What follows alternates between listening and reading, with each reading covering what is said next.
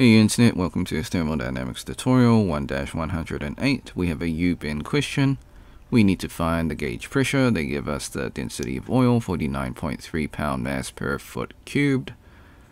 And they give us the height of each arm of the tube, which is 30 inches.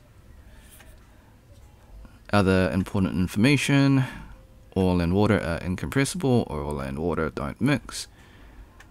Cross-sectional area of the U-bend or U-tube is constant. The density of water is 62.4 pound mass per foot cubed. Okay, those are the relevant information. Step 1, draw your free body diagram. Next step, here is the formula. P constant, which is your P gauge, is equal to P blow plus your rho gh of oil,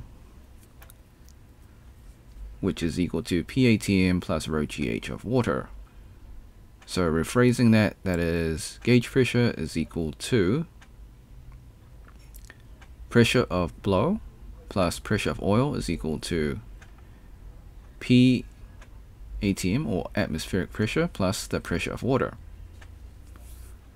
So to find our gauge pressure, we need to first take this equation and expand out and move things from left to right to make it a little bit easier on us. So we move PATM on this side, and we move the rho gh of oil on the other side. Since G and H are the same on both sides, gravity is universal, and height is 30 inches for both, so we just expand that out and multiply the brackets. Okay, let's plug in some numbers. 62.4 minus 49.3 pound mass per foot cubed, multiplied by the imperial gravity, 32.2 feet per second squared, multiplied by 30 inches over 12 foot. Multiplied by the conversion factor gives you 0.227 psi, pounds per square inch. Discussion: if the person stops blowing, the water will flow out from one side and the oil will rise up from the other side.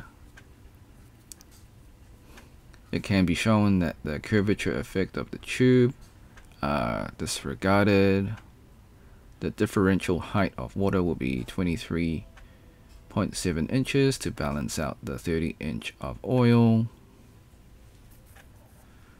Disclaimer: the method is correct, but I do make mistakes. I encourage you to solve it yourself and see if you get the same answer. Thanks for watching.